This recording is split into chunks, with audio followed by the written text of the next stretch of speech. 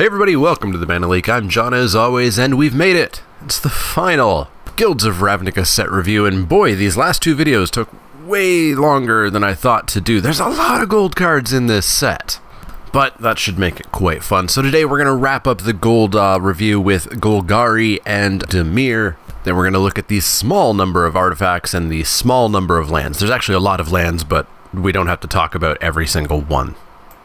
But without further ado, let's get started with the first Golgari card. We have Assassin's Trophy. If you heard about this card, Assassin's Trophy is black and green for an instant at rare. Destroy target permanent an opponent controls.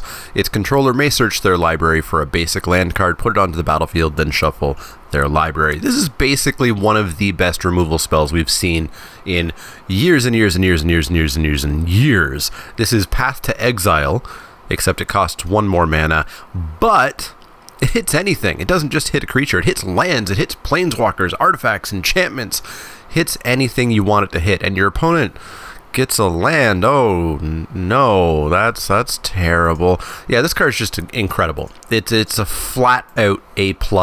It's the best removal we've seen in a long time. It's a value pick, obviously. Be careful on that value. It's a little bit inflated at the moment. As a slight MTG Finance side note here, cards are way too expensive at pre-release. They then get opened, supply massively increases, and they're going to drop like a rock. Over time, by which I mean a year or 7, this will go up like crazy for sure. But if you're expecting to pick this and immediately turn it around, A, good luck finding a seller, and B, you need to find that seller immediately because it's going to go down, down, down, down, down over the next year or so. But that's neither here nor there. We're talking about limited. This is fantastic. Like I said, it's an A+. It's the best removal we've ever seen. It's the best removal in the set. It's a value pick. Grab it. A+ for Assassin's Trophy. Up next is Charnel Troll. Charnel Troll is 1 black-green for a creature troll at rare. It's a 4/4 with trample. At the beginning of your upkeep, exile a creature card from your graveyard. If you do, put a +1/+1 counter on Charnel Troll. Otherwise, sacrifice it. Pay black-green, discard a creature card, put a +1/+1 counter on Charnel Troll. This card is interesting. It's a 4/4 trample for 3, and assuming it lives through the first turn, it will be attacking on turn 4 as a 5/5 trample. That's a big boy. And in fact, you can and even may have to make it a 6/6 by discarding a creature card in response to the triggered upkeep ability where it needs to exile a card. So that's another counter. So this actually could be a 6/6 trample on turn 4. That's nutty. That's insane. I watched this card at the pre-release. Adam had it, and he did some insane things with it. I think it got up to be like a 10/10 or 11/11, something like that. This card is just nutty. You do go a little bit all in. You know, you are discarding the creature cards that you could be casting instead just to put counters on this, but it is a literal, absolute must-answer card. If they do, they're going to do it really fast, and you're going to be down, 1 or 2 creature cards that you've discarded, which are going to hopefully fuel your undergrowth, etc. later. Maybe you can recur them, whatever. And, sure, you're down, but whatever. You got some removal out of them, you got them to answer this, yada, yada, yada. If they don't answer it, they've taken like 6 damage followed by 8. So they're at 6 on like turn 5? If they blocked, maybe they're at like 10-ish. This thing is nutty. I'm never, ever, ever not first picking this card and going in on it. I think it's fantastic. I think people are going to get a little bit too worst case scenario mentality on this, which is not the usual, but I think this card is great. I've got this at an A-. I think it's just a super, super, super good card. Next up is Erstwhile Trooper. Erstwhile Trooper is 1 black-green for a creature zombie soldier at common. It's a 2/2. Discard a creature card. Erstwhile Trooper gets +2/+2 and gains trample until end of turn. Activate this ability only once each turn. Which is sad, because this was very similar to Erebos' Emissary in Theros, where you could discard creatures to get +2/+2 as many times as you wanted, and it was an amazing finisher in limited sometimes. You just had to assume your opponent had a handful of creatures, and that thing was getting +10/+10. As is, though, this is fine. It's a 2/2 for 3, which is slightly overcosted, but you get to discard a creature for free, which will help fuel your Charnel Troll. It'll help fuel your Undergrowth, etc. So +2/+2, it's going to attack like a 4/4 some amount of the time if you can. It's okay. It's like a C+. I think it's a low C+, but we'll go with a C+ on it for Eternal Troops. Up next is Golgari's rare split card, Find and Finality. Find is Golgari, so black, black, green, green, or black and a green. For a sorcery at rare, return up to 2 target creature cards from your graveyard to your hand. We talk about this effect every single set, and every single time I have to say that I don't super care for this effect. I prefer this effect to be cheaper or attached to a creature like a Gravedigger or something. Spending a card on bringing back the creatures is something that I'm slightly more towards the cut it more than you play it sort of mentality. I would prefer to just play more creatures rather than return creatures. Yes, sometimes you get to return your bomb, but many times you don't. And so the card is very variable in how good those cards are that you're bringing back. And paying black black or paying green green if I'm not in Golgari, it's not super worth it for me for this half of the card. So if I'm not Golgari, I'm neither here nor there. This is a typical like Macabre Waltz or whatever you want to call it, and I've got it at like a C-. The other half, Finality, is 4 black green for a sorcery at rare. You may put 2 +1/+1 counters on a creature you control. Then all creatures get -4/-4 until end of turn. Well, the mere existence of this half of the card means that if I'm in Golgari, that other half of the card becomes good. It becomes a card that I would want to play because now we have the modal spell. Now if it makes sense for me to bring back my 2 gigantic bombs that I somehow drafted and are now in the graveyard, cool, I can cast Find. And if it makes more sense to cast Finality, I can cast Finality. Now, the thing is that Finality is another of these board wraths that are slightly conditional, that make me kind of go, that's not terribly how I like to play limited Magic. I want to be a little bit more proactive rather than reactive, and wraths are definitely reactive. This one helps out a little bit because you can still play creatures, and you know, if you have a 3/3 down, you can put the 2 counters on it and it's going to survive this wrath, which makes this a little bit more like that Khans of Tarkir one, Dune Blast or whatever it was, where you pick a creature and then everything else dies. And that was really good because that was a wrath that you didn't have to play around. You didn't have to stop playing Magic and let your opponent continue playing Magic. So this is probably just totally fine. It's probably like a B- in my books. Some people are definitely going to go higher on it because a lot of people do like wraths more than I do. But I'm at like a B- on this card if you're in Golgari. If you're not, just playing Find, I'm not as huge a fan of that. I've got it at C- in that situation. Up next is Glowspore Shaman. Glowspore Shaman is black-green for a creature elf shaman at uncommon. It's a 3/1. When Glowspore Shaman enters the battlefield, put the top 3 cards of your library into your graveyard.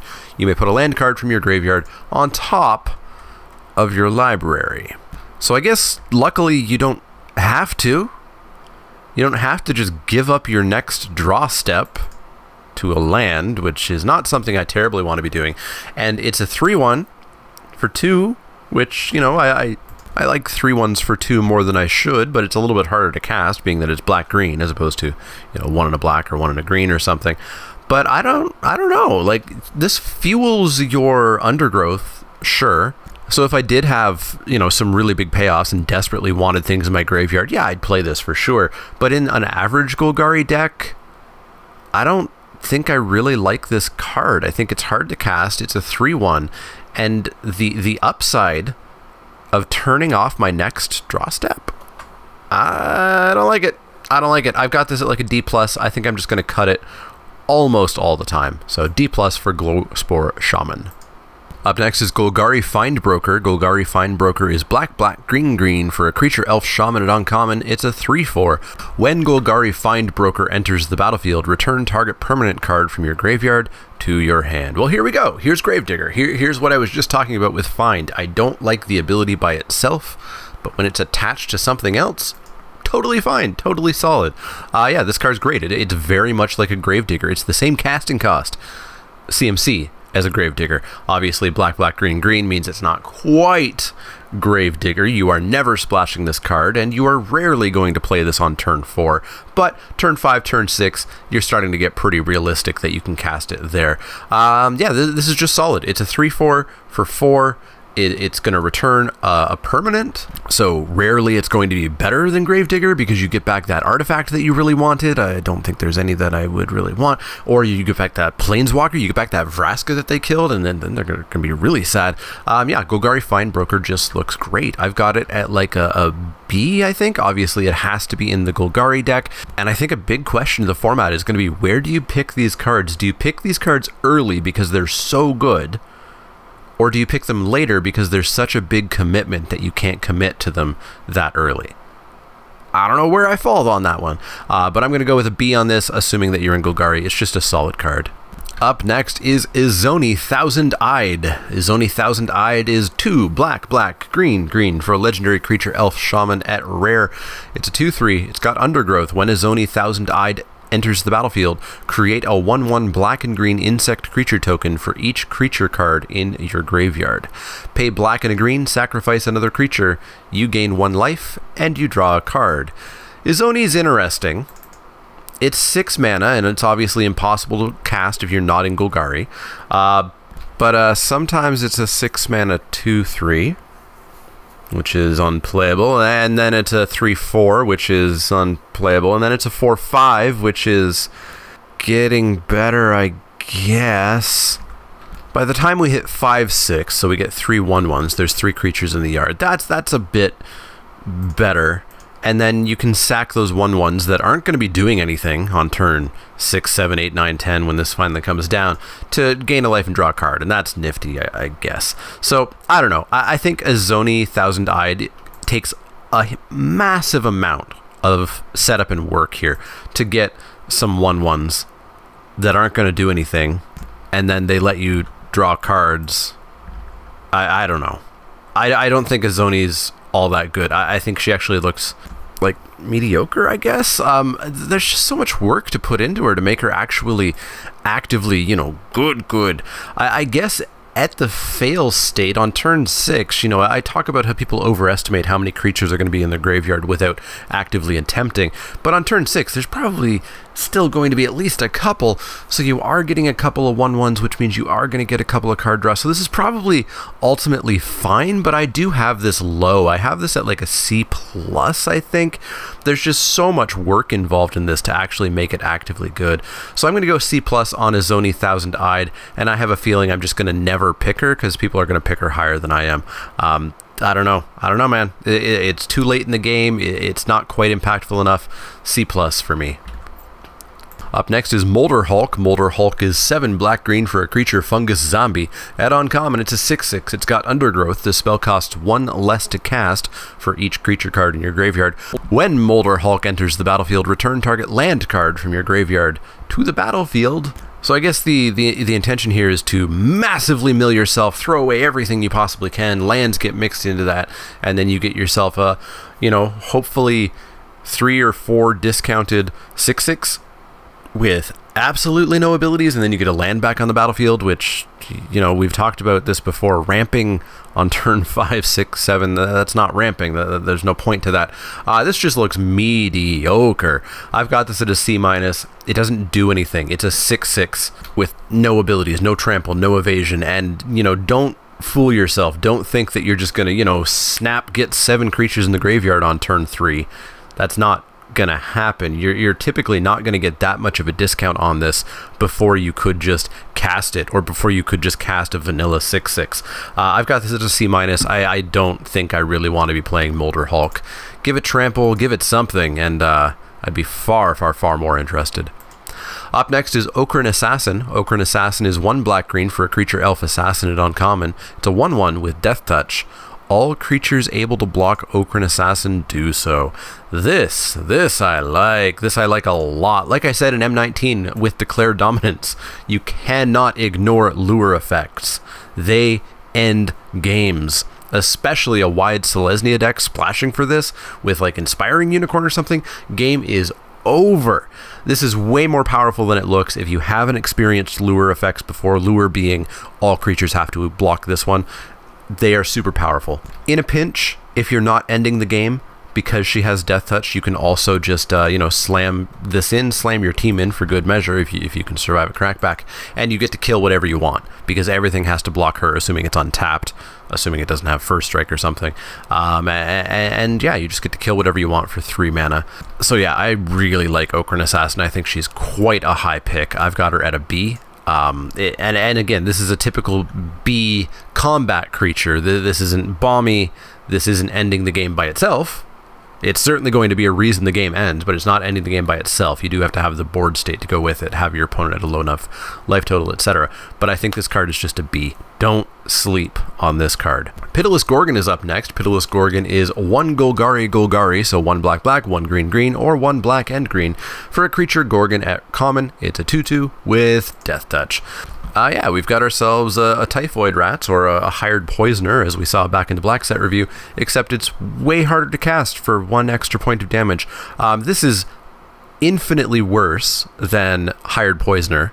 A 1/1 Death Touch for 1 is gonna do almost always exactly the same thing that a 2/2 Death Touch is gonna do, except now we're paying 3 times the cost. Ultimately, it's still fine. Daggerback Basilisk was a 3 mana 2/2 Death Touch, and it was fine, and this will be totally fine. You can play this. It's going to be like a C, maybe even C+, but you would certainly just prefer the 1/1 Death Touch for 1, because they're gonna do the same thing 99% of the time. That 1% of the time, this is gonna hold off a bunch of 1/1s, but that's about it. So Pitiless Gorgon, just a solid C, maybe pushing on C+. Up next is Rhizome Lurcher. Rhizome Lurcher is 2 black, green for a creature fungus zombie at common. It's a 2/2 with Undergrowth. Rhizome Lurcher enters the battlefield with a number of +1/+1 counters on it, equal to the number of creature cards in your graveyard. This obviously needs to be getting those counters. If it's a 4 mana 2/2, it's an F. It's an F-, it's unplayable. If it's a 3/3 for 4, okay, it's like a C- at that point. It's a hill giant. You're going to cut it as much as you can, and if you can get that second counter, we've got ourselves a vanilla 4/4. I think ultimately the Lurcher is going to be extremely deck dependent. You're going to need to make sure that you do have some Surveil, you do have some Self-Mill. You're definitely paying off that Undergrowth trigger. Luckily, that shouldn't be too much of a hassle. But again, this is just one of those cards where it's unplayably awful if you don't have the creatures in your graveyard. And there are going to be situations where it's turn 4 and you have no creatures in the graveyard. That's just going to happen.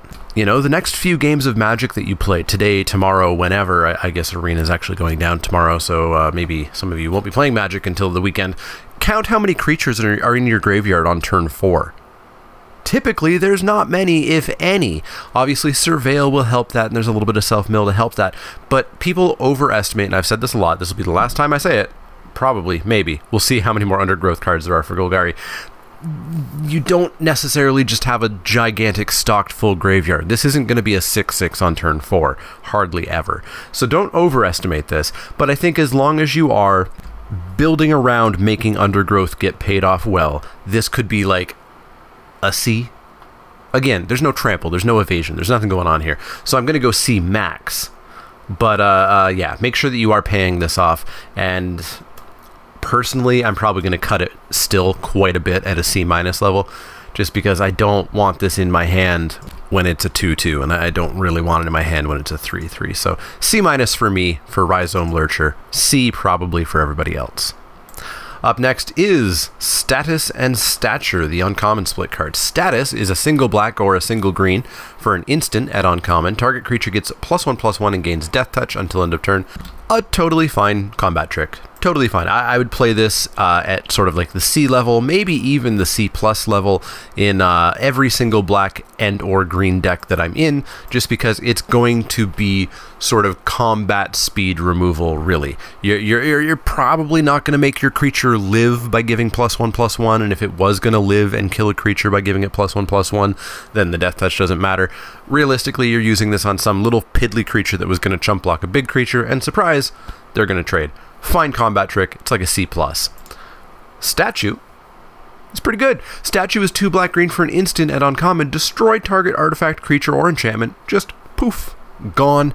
Yeah, that's amazing. That is solid A removal. This is premium removal.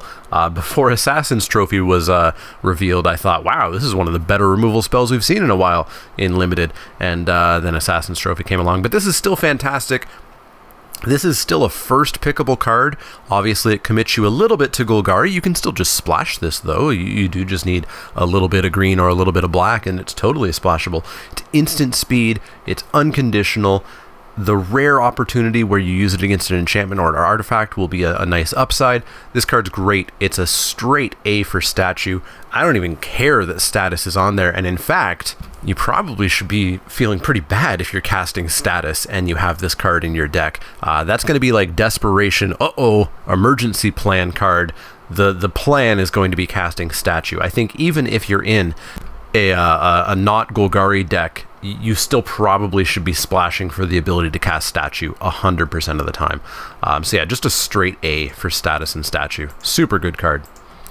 Up next is Swarm Guildmage. Swarm Guildmage is black-green for a creature, elf, shaman, and uncommon. It's a 2/2.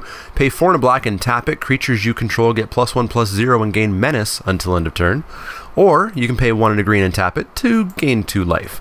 One of those abilities is a lot better than the other one. The menace ability is just going to absolutely end games. If you are a little bit wide and suddenly all of your creatures demand 2 creatures to block, that could just be game over. But you are obviously telegraphing your plan well in advance by putting this down on 2 and saying, hey, just give me 5 or 6 or 7 more turns and also a giant board state. But, you know, there's not too much that they can do to disrupt it, I guess, other than just killing the Swarm Guildmage, actually. But yeah, it's a great ability. It's just going to utterly end games. The other ability, gaining 2 life, I super don't care about it, but the fact that it's only 2 mana, if you've got 2 mana left at the end of your opponent's turn, why not? Just gain yourself 2 life. It's going to be totally fine. It's just kind of gravy upside to the rest of this card being a 2/2 for 2 and having a heck of a game-ending ability there. This is another good Guildmage. I don't quite think I'm going to be first picking this Guildmage like I will the Izzet one and the Dimir one that we'll see in just a little bit, as well as probably the Boros one for that matter. But I've got this at like a B-. It's still very, very good. B- for Swarm Guildmage. Up next is Undercity Uprising. Undercity Uprising is 2 black-green for a sorcery at common. Creatures you control gain Death Touch until end of turn. Then target creature you control fights target creature you don't control. Giving my entire team Death Touch isn't something that I'm super excited about, especially not, well, definitely not at sorcery speed. At instant speed, it would be very cool. You could definitely blow out opponent doing that. But at sorcery speed, your opponent's going to have full information on making their blocks, and that's less good.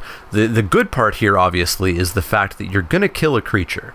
You're going to have one of your Death Touchers, probably the crappiest one you've got, fight their best creature and just kill it for 4 mana. So this kind of ends up being like not an expensive Rabid Bite, because your creature probably isn't going to live, because you're going to throw away your worst creature because it can kill whatever you want. So really this is almost like a Bone Splinters.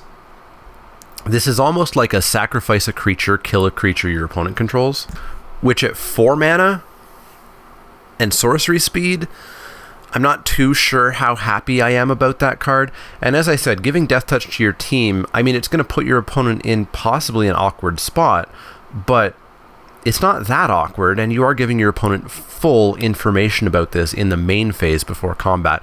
I still think this is a fine card. I still think I'd probably play the first one 100% of the time, but I think it's at the C+ level. I don't think it's unconditional removal. It requires work. It's definitely a far cry from Statue or Assassin's Trophy or really any other removal in the set. You've got to have a creature. You've got to be willing to throw that creature away. I don't know. I've got it at a C+.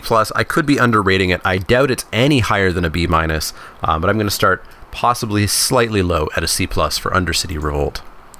Up next is Underrealm Lich. Underrealm Lich is 3 black-green for a creature, zombie, elf, shaman at Mythic. It's a 4/3. If you would draw a card, instead look at the top 3 cards of your library. Then put 1 into your hand and the rest into your graveyard.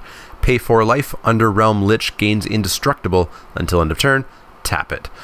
This card's nutty. This card's real good. This was played as well by Adam at the pre-release, and it did some serious work. The card selection that you get just looking at the top 3 cards of your library every turn and taking the best one is incredible. The undergrowth fueling that happens here is insane.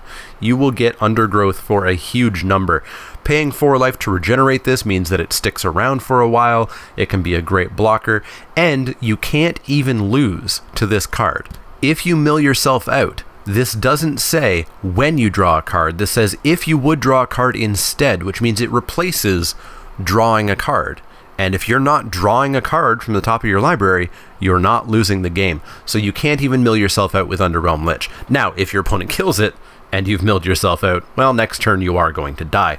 But yeah, this card's great. This card is super good. I'd be first picking it every single time I see it, and then going deep on Undergrowth if I can. This card's just super good. It's a solid. I guess I'm going to go A. I was going to say A-, but no, it's just a solid A. It isn't quite balmy, you know, it doesn't have flying, it's not going to end the game that turn, so it is sort of more the traditional value style rare, but the value is nuts. So I'm going to go just for a solid A on Underrealm Lich. Up next is our second Planeswalker of the set, Vraska Golgari Queen. Vraska Golgari Queen is 2 black-green for a legendary Planeswalker Vraska at Mythic. She starts with 4 loyalty. For +2, you may sacrifice another permanent. If you do, gain 1 life and draw a card. -3, destroy target non-land permanent with converted mana cost 3 or less. And -9, you get an emblem with whenever a creature you control deals combat damage to a player, that player loses the game. Vraska just looks totally solid. She's not busted. She doesn't just win the game, I mean until the point where she literally does, but she'll get some serious value. Being a sack outlet is great, getting some cards in life for those sacks, including those extraneous lands that you have left over that you no longer need, is great, especially with it being a +2. The removal is pretty narrow for sure, but that just keeps her from being one of those stupidly busted planeswalkers. And then that ultimate, it'll take some turns to get there, but suddenly your opponent is so close to death every turn. An easy first pick, not an A+ planeswalker, but I think she's a solid A. And that's it for Golgari, which means it's time to move on to the last guild, Dimir, and then we'll do the artifacts and the lands. Up first for Dimir is Artful Takedown. Artful Takedown is 2 blue-black for an instant, choose one or both, tap target creature gets -2/-4 until end of turn. Artful Takedown just looks totally solid. It's 4 mana, it'll probably kill something, it kills a massive amount of the format, and it taps something else. I'm sold. I'm not first picking this over, you know, a similar mono-colored card, but it still should be totally fine in Dimir, and probably even splashable in other decks if you're, you know, a little bit desperate for removal and are okay with off-color conditional removal. All in all, I think I'm at a B- on this. I think it's a very, very, very good card. Up next is Connive and Concoct. Connive is 2 Dimir, so 2 blue-blue, 2 black-black, or 2 blue-black. For a sorcery, gain control of target creature with power 2 or less. That's very, very, very narrow, very, very, very low power. Sure, you'll, you know, potentially be able to grab an Aurelia, which would be nuts, but generally you're getting something pretty mediocre on this. Kind of like a Defeat, though. Defeat was always sort of playable. That killed a creature with power 2 or less. This costs a lot more and it's sorcery speed, but I think it's okay. I don't think I'd ever go out of my way to play it in a non-Dimir deck, but of course there's a second half of this spell. Concoct is 3 blue-black for a sorcery, Surveil 3, then return a creature card from your graveyard straight to the battlefield. One of my favorite effects. Slightly more narrow because it has to come out of your graveyard and not anybody's graveyard, but it's still totally fine. You Surveil 3, which means you could potentially throw away a creature that looks really, really good, maybe even one that costs more than 5 mana, not that there's too many of those, and then get it back without having to cast it, plus all the other Surveil value that you got out of that. I think this is totally fine. I think it's like a B-. It's not a bomb, it's not a game ender, it's just totally fine. And with Connive in the Dimir deck, you know, if I have to use Connive, cool, but I'd prefer to use Concoct. So overall, B- for Connive Concoct. Up next is Darkblade Agent. Darkblade Agent is 1 blue-black for a creature human assassin at common. It's a 2/3. As long as you've surveilled this turn, Darkblade Agent has Death Touch, and whenever this creature deals combat damage to a player, you draw a card. That's an ability that it gains. It doesn't also have that. This is totally fine. A 2-3 for 3 is kind of like a C-, but if you are in that Surveil Matters deck, and by the way, there's way more Surveil than anything else. There's 22 common and uncommon Surveil cards. Mentor, Undergrowth, Convoke, Jumpstart, they all have 8 to 11 commons and uncommons. So there's a lot of Surveil. So if you're in the Surveil Matters deck, I think this goes up quite a bit to like a B-, sort of great utility creature range.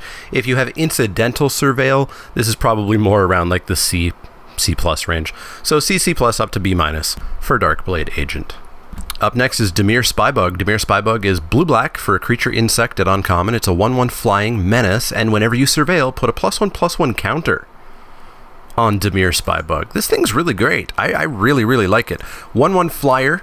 Well, we've had some discussion about those, and this costs 2 mana, but it's got menace, and that counter thing is huge. If you don't have that much surveil, if you're expecting to maybe get like a counter or 2 onto this maybe, then this is like a C, maybe a C+, maybe. But if you are Surveil Matters, if you have a whole bunch of surveil and this thing can get, 3 counters or even more, then it's going to be super, super, super good. So if I'm in a heavy surveil Dimir deck, I've got this at like a B-, maybe even just a solid B. If you're lower, it's going to be lower. Surprise, surprise. Up next is Discovery and Dispersal. Discovery is 1 Dimir, so 1 and a blue or 1 and a black for a sorcery. Surveil 2, then draw a card.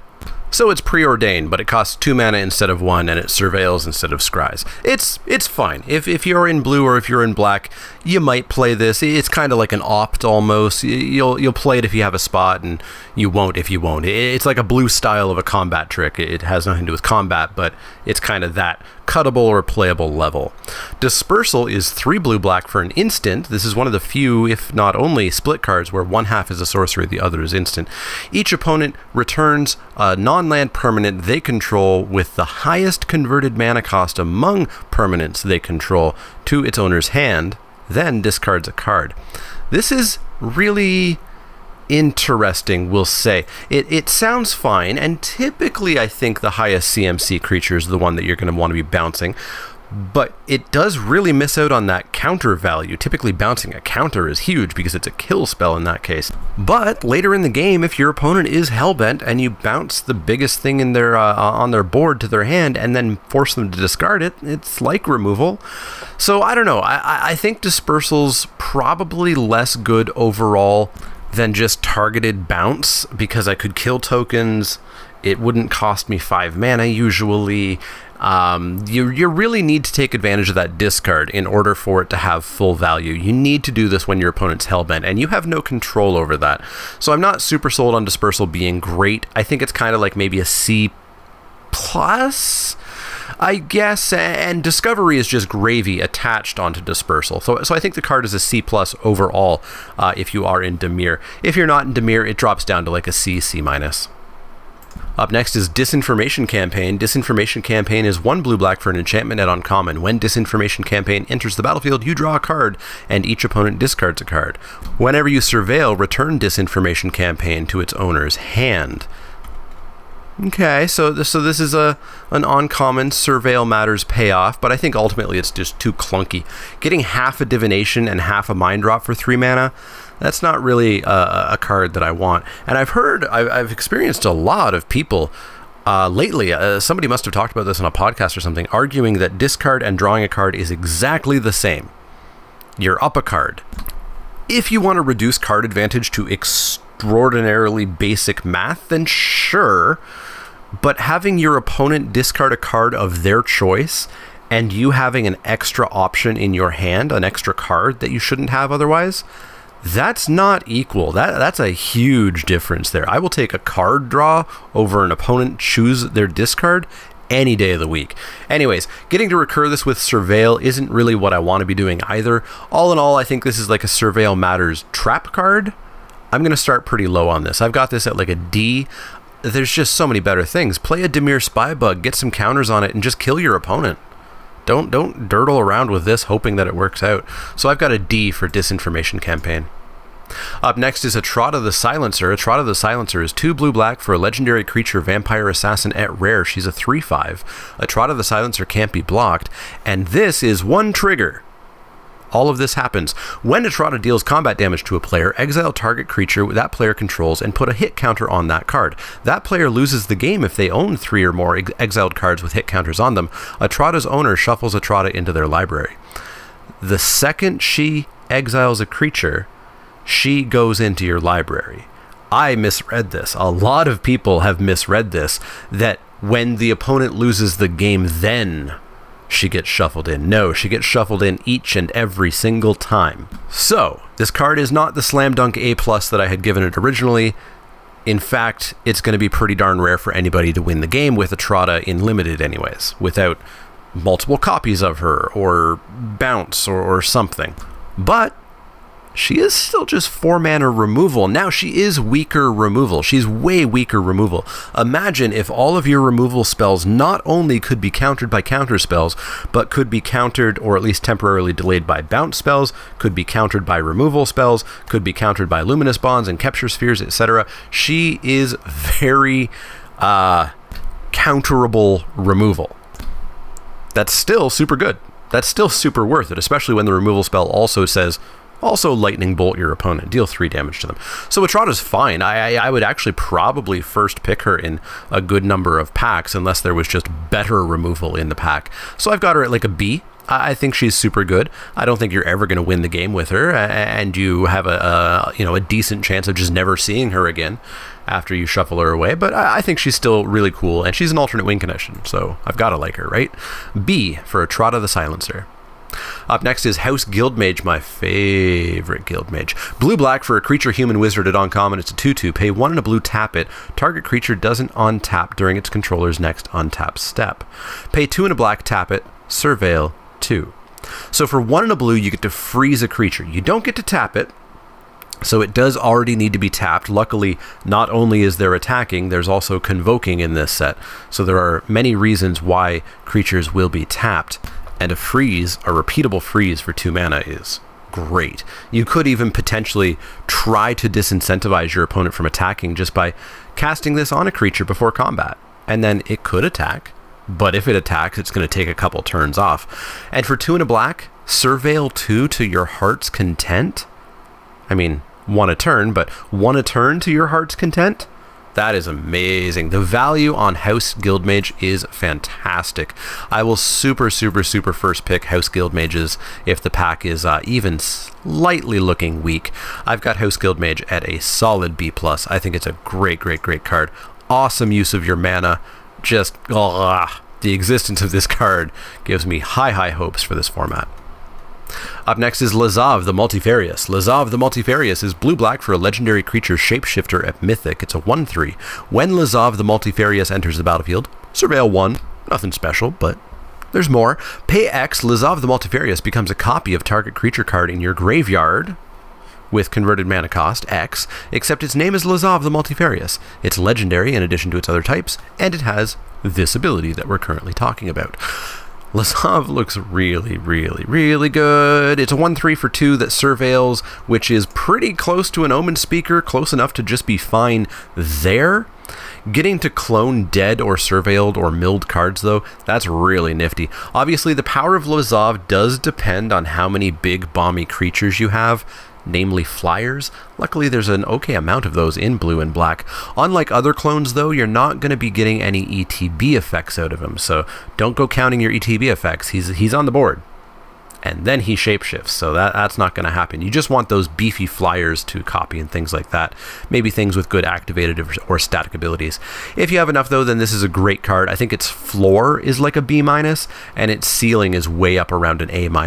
As well as that, you can splash. You don't have to have this on turn 2, and the activated ability is colorless, so you can easily splash this in your non-Dimir blue or black decks. This is great. I'll first pick it every single time I see it. A- for Lazav the Multifarious. What's better than 1 Mythic? How about 2? We've got Mnemonic Betrayal. Mnemonic Betrayal is 1 blue-black for a sorcery at Mythic. Exile all cards from all opponents' graveyards. You may cast those cards this turn, and you may spend mana as though it were mana of any type to cast those spells. At the beginning of the next end step, if any of those cards remained exiled, return them to their owner's battlefield. Exile Mnemonic Betrayal. I don't care for this card at all.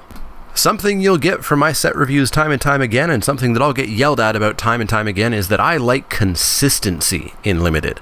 I like cards that are going to do the same thing every time.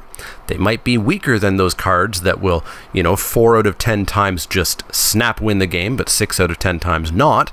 I like consistency. This card is not consistent. I have zero control over how many and how good the spells are in my opponent's deck. I have zero control over if they have been cast yet. So I have literally no clue what this card's going to do for me game to game.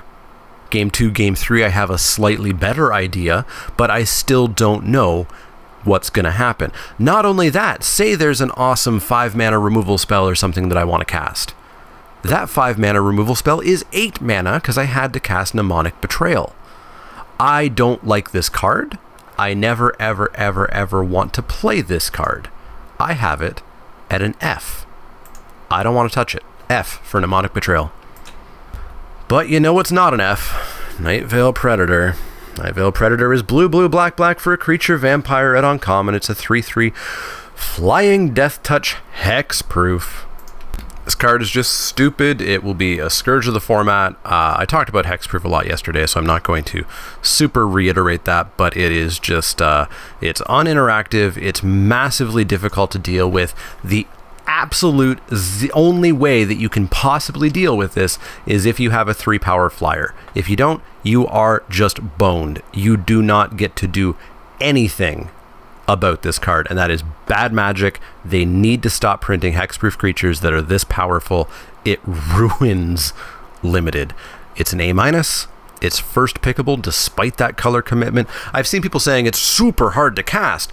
It's not super hard to cast if you're a Dimir deck. If you're a Dimir deck with no guild gates whatsoever, you're still likely to get this starting on turn 5. That's when it crosses over 50% likelihood that you're going to have blue, blue, black, black. And if you throw in even a couple of guild gates, the odds go way up on turn 4 and turn 5 of you getting this. It's not that hard to cast. It's like a 5-drop or a 6-drop, which is about where this card should be. If it wasn't, blue, blue, black, black, it would be like 5 and a black or 6 and a black preferably. But yeah, it's an A-, and it is just a stupid card, and it needs to go. And the stupid hexproof horse it rode in on. A- for this card. Up next is Notion Rain. Notion Rain is 1 blue-black for a sorcery at common. Surveil 2, then draw 2 cards. Notion Rain deals 2 damage to you. Like many other cards, this is a Theros card called Read the Bones, but with Surveil instead of Scry. And it's totally fine. It's just totally fine. It's like a C+. I will probably play the first one the majority of the time that I'm in Notion Rain. I'm not going to go super out of my way for the second one, but if I've got one, I got a spot, cool. It's not a high pick. It's not a reason to go blue-black. You'll just be totally happy with it. C+ for Notion Rain. Up next is Thief of Sanity. Thief of Sanity is 1 blue-black for a creature specter at rare. It's a 2/2 flyer. Whenever Thief of Sanity deals combat damage to a player, look at the top 3 cards of that player's library. Exile one of them face down, then put the rest into their graveyard. For as long as that card remains exiled, which means Thief of Sanity can go away. It doesn't have to be around anymore. You may look at it, you may cast it, and you may spend mana as though it were mana of any type to cast that spell. This card's great. I love it. It's like Nightveil Spectre from original Return to Ravnica, or I guess maybe that was actually Gatecrash.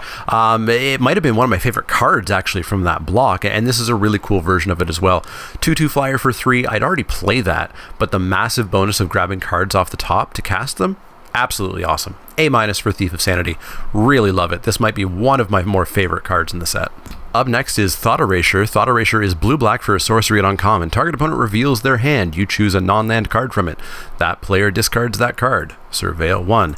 Even more Thoughtseize style effects, which I've talked a lot about so far in this set review. I don't like them. They're not good in Limited. People take the fact that they are quite good in Constructed and try to port that over to Limited, and they're just nowhere near as good. I much prefer them in the sideboard after I've seen something that I can't deal with, but there's a good chance that you can deal with most of the stuff that your opponent has, and typically there's going to be like 1 or 2 cards that you're going to be excited and actually actively want to Thoughtseize out of their hand. So this is just not good enough at all. It's probably a little bit more playable in sealed just because your opponent has the chance of having more rares on average in sealed than they have in draft. But really this is a D. It's a sideboard only, very low pick. Up next is Unmoored Ego. Unmoored Ego is 1 blue-black for a sorcery at rare. Choose a card name. Search target opponent's graveyard, hand, and library for up to 4 cards with that name and exile them.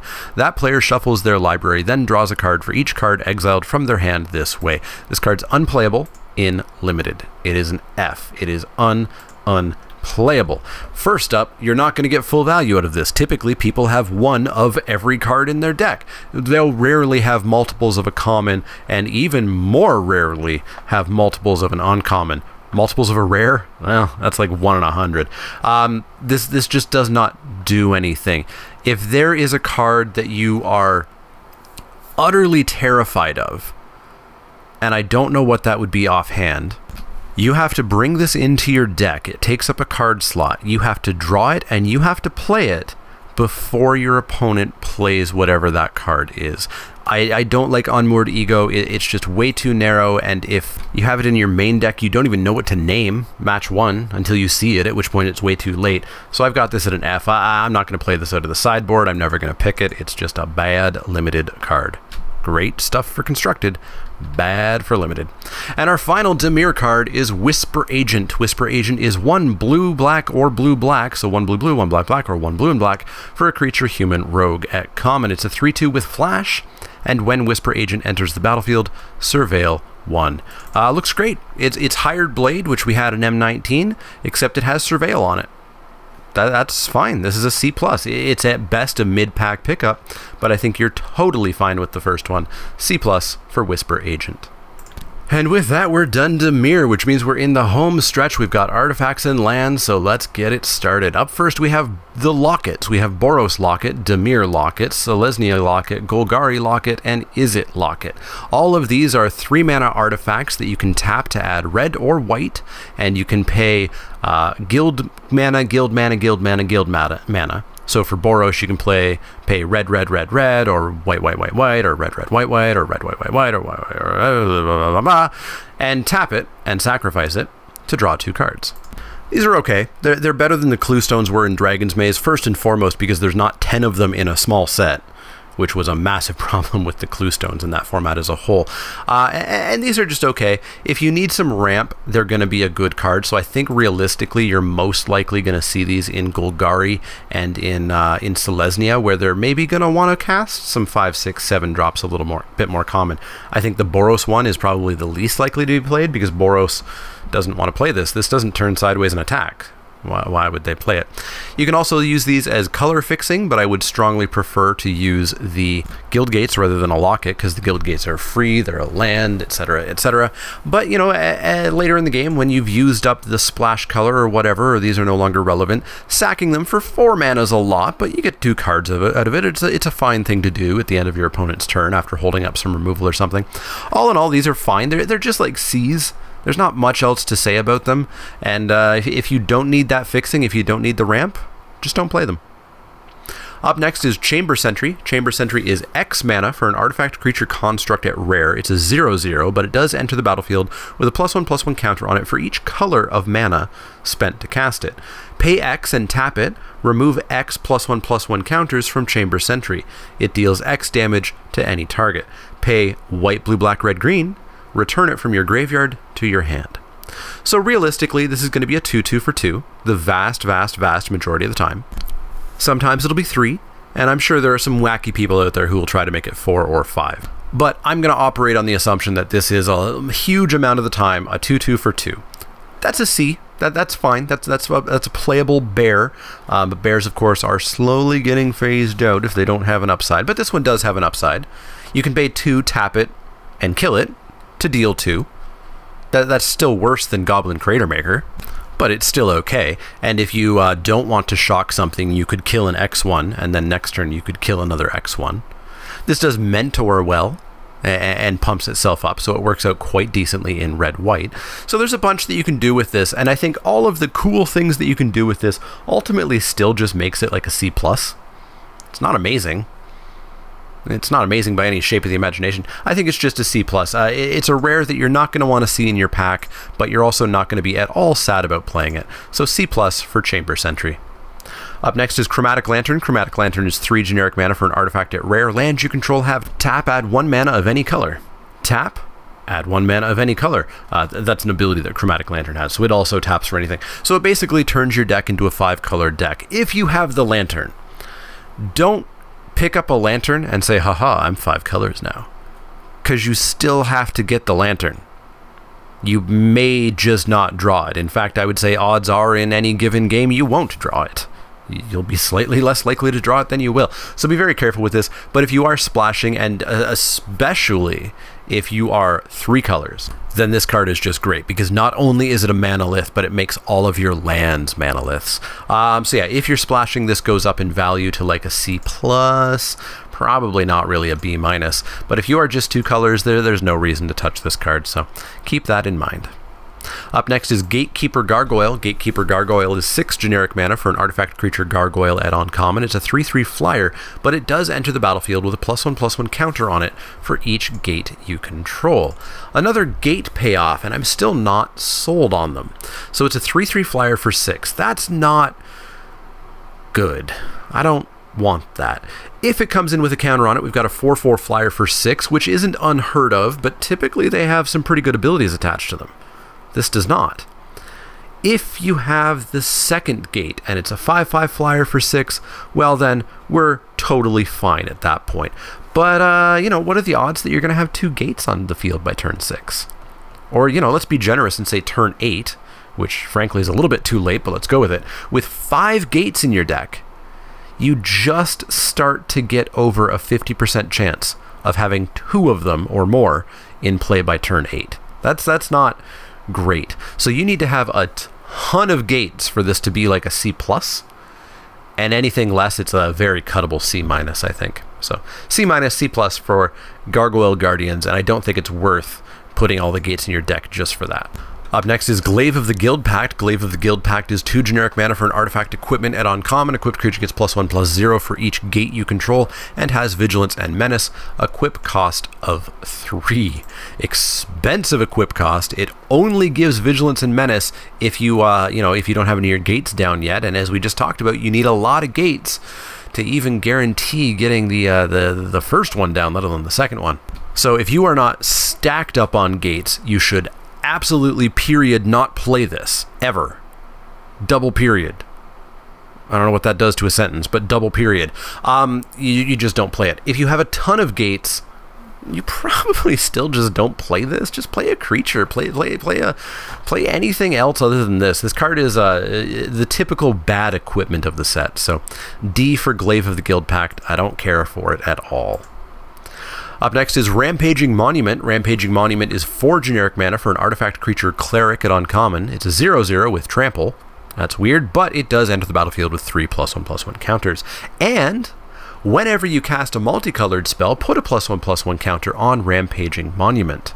So we've got ourselves a Hill Giant. 4 mana 3/3. That is a C-. That is a C- period. But if you cast 1 multicolored spell, it becomes a 4/4 for 4, which is a total C. I don't think it would range up to a C+, but a perfect vanilla passer. With trample, though, so I think we can safely go up to C+. And then if it gets that second counter, it's a 5/5 trample that you paid 4 for, and that's great. And you're going to have, hopefully, a good amount of multicolored spells in your deck. I would expect the average deck to have at least 6, 7, 8 multicolored spells, possibly more, especially if you're doing 3 colors. So this is, I think, just totally fine, and it's really the trample that saves this, because it actually makes it really relevant. So I think this is at least a C+, depending on how many multicolored spells you have in your deck, and you're going to, I think it's actually going to be almost impossible to have a red-white deck where my red cards are red and my white cards are red. You're going to have some Boros cards in there. So I think this is a C+ kind of on the floor, and if you are heavily multicolored, this can jump up, I think, to a B-. So C+ for Rampaging Monument. Up next is Silent Dart. Silent Dart is 1 generic mana for an artifact at uncommon. Pay 4, tap it, and sacrifice it. It deals 3 damage to target creature. No. It's Explosive Apparatus, which I barely would begrudgingly play in most decks in most formats that it's been in. It's always been sort of fine, but I don't think you ever look at a deck and say, yep, this is one of the better decks I've built, and it has explosive apparatuses in it. One more point of damage for one more mana. It's too slow. It doesn't kill the threats that you actually care about on turn 5 when you can first activate this, and your opponent knows it's coming, which is not the kind of removal that I really like. So Silent Dart, I think, is just aggressively mediocre. I think it's like a D+. I think you should actively try to not play it. Yeah, D+ for Silent Dart. And then our final artifact of the set is Wand of Vertebrae. Wand of Vertebrae is 1 generic mana for an artifact at uncommon. Put the top card of your library into your graveyard. Pay 2 and tap it and exile it. Shuffle up to 5 target cards from your graveyard into your library. If you're Golgari and you really want to fill up your graveyard or for Undergrowth, then this is a decent way. I was going to say pretty good. Let's not go that far. A decent way to do it.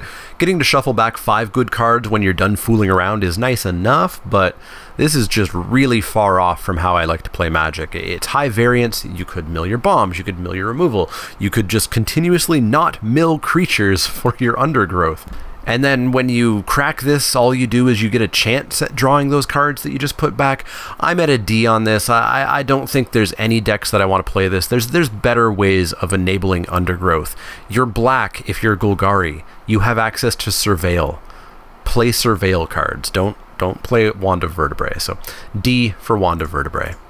And with that, we're going to move on to the lands, and there's not too much to talk about. Up first, we have the Guild Gates. We have Boros Guildgate, Dimir Guildgate, Golgari Guildgate, Izzet Guildgate, and Selesnya Guildgate ×2. There's actually 2 different arts for each one, which is pretty cool. They do replace the basic land slot in your pack, though. So it's not like you're going to be getting multiple Guild Gates per pack or anything like that. These are fine. We've talked about these a lot because there are the Gate Matters cards, and I don't think ultimately any of the Gate Matters cards mattered to me. I think they're all way too weak for the work and the luck that you have to put into them. But these are just great fixing. If you are a 2-color deck other than Boros, I think you're pretty happy with the on-color Guildgate 1 or 2 or even 3, especially if you have those XXYY 4-mana creatures, the blue, blue, black, black, for example. I think you really want Guild Gates, and if you're splashing, you really want off-color Guild Gates as well. Guild Gates are surprisingly good. They should be picked relatively highly in the pack, generally not first pick or second or third. Around 4th, you sometimes might want to consider it, especially if you're going to go for deep splashes or 3 colors. Just be aware of the Boros Guildgate. If you are Boros, you probably should be actively avoiding Guild Gates. They're tapped lands. You don't have time for tapped lands. You need your lands to come in untapped, your creatures to come down, and them to turn sideways, not your lands. So anyways, these are, I don't know, like a C+, I guess.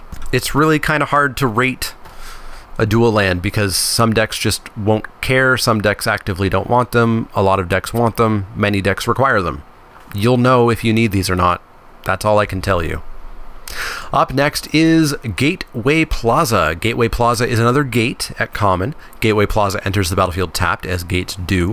When Gateway Plaza enters the battlefield, sacrifice it unless you pay 1. Tap, add 1 mana of any color. So it's a Rupture Spire that also says gate. It's okay, but not great. Rupture Spire's never really been good. If you're desperate for fixing and you didn't get the off-color gate that would have worked better, you could go with this. If you're pushing like 4 or 5 color shenanigans, this will help out a lot more. It'll be like a Chromatic Lantern, but a land. But generally, you shouldn't be playing this. It's like a C-. I would actively avoid playing this outside of 4 or 5 color shenanigans. C- for Gateway Plaza. Up next is Guildmage's Forum. Guildmage's Forum is a land at rare. Tap, add colorless to your mana pool. Pay 1 generic and tap it, add 1 mana of any color. If that mana is spent on multicolored creature spell, that creature enters the battlefield with an additional +1/+1 counter on it. So it's a filter land, and if you use that filter mana on a creature, it gets a counter. I really don't know. You know, I really don't know about this card. I'm desperately going to have to play with this to figure out if it's like an F or if it's like a be or where it is, and it's obviously going to be deck dependent. You're going to need to have a bunch of multicolored creatures, or else this just is not paying you off. You're just hurting your mana base for this. So I don't know. I have to get my hands on it. My instinct is that it's just way too much work, and that it's an F sort of in terms of deck building and drafting, and should you play this card and should you attempt to build around this card. I think it's like an F. That does not mean that there aren't going to be decks where, you know, every creature is a multicolored creature, and so every creature you're going to pay 1 extra mana for, and it's going to have 1 extra power and toughness, and that's going to be cool. But I think on average, I think generally this is probably going to trend towards an F. Now, of course, I hear you say, but it fixes mana. It doesn't have to be used on the multicolored creatures. That's true, but there's so many better ways to fix mana. If this was a set without guild gates and shocklands and etc., sure. But this is a set with guild gates and shocklands and lockets and etc., so no. And then finally, the last cards for this set are the shocklands that I just mentioned: Overgrown Tomb, Sacred Foundry, Steam Vents, Temple Garden, and Watery Grave. These are called shocklands because they enter the battlefield tapped unless you pay 2 life, in which case they do enter tapped, and they tap for blue or red in the case of Steam Vents, for example. They also have the land types of their colors, so Steam Vents is a land island mountain. Should you have a reason to go and fetch these somehow, you can do that. I don't think there's anything that allows you to do that. Even that Selesnya card says a basic forest or plain, I believe. So that doesn't really matter in this set. Ultimately, these are gates that can enter untapped, and they aren't gates for the gate matter cards. So realistically, quality-wise, these are like a C+. They're about the same power level as a gate, ever so slightly better, but they're not a B-. They're just a C+. They are worth money. That amount will come way down. When these were in standard last time, they were all relatively cheap. I'm talking like $5-6 maybe. They will absolutely, over the next 5, 6, 7 years, go up in value. But if you're looking to win a draft, you shouldn't be taking these very highly. So they're a C+ as far as the draft is concerned, and they're a V for some amount of value. So C+ or a V for the shocklands. And that finally wraps up the Guilds of Ravnica set review. This one took a lot longer than I thought. The monocolored set reviews really sort of gave me a false sense of hope of how long these last 2 videos would take, and they took a lot longer. But we've reached the end, and I'm super excited about this format. It's got my favorite archetype of blue-red spells in it. It doesn't look like it's ludicrously fast. I don't think Boros is going to be overwhelmingly aggressive and hard to deal with. I'm not sold on Mentor being something that you're just totally gonna get to do every single turn multiple times. I don't think that's going to be the average way that Mentor works out, but I'm super excited for this set. I'm going to be playing a whole bunch of this starting on Wednesday. Wizards has invited me to a special streamer event on Magic Arena. They've given me access to a free account for the 24-hour period where I will have 100,000 gems to spend on draft and sealed. I'll have all the cards so I could build new standard decks, etc. So check out twitch.tv/themanaleak. I'll be starting at 11 Eastern on Wednesday and playing for some large amount of time. I don't know exactly how long. And then, of course, there will be primer videos for the pre-release. There will be pre-release recaps. And then, of course, Spiky Saturday and other draft content will be Guilds of Ravnica starting the week after. As always, if you have any questions, comments, or suggestions, you can find me on Twitter at @themanaleak. That's L-E-E-K, like the vegetable, not the card. You can find me at facebook.com/themanaleak, twitch.tv/themanaleak, and patreon.com/themanaleak. If you like the content, click that thumbs up button. Click subscribe if you want to see more. And if you do have questions, comments, or suggestions, let me know. Otherwise, see y'all next time.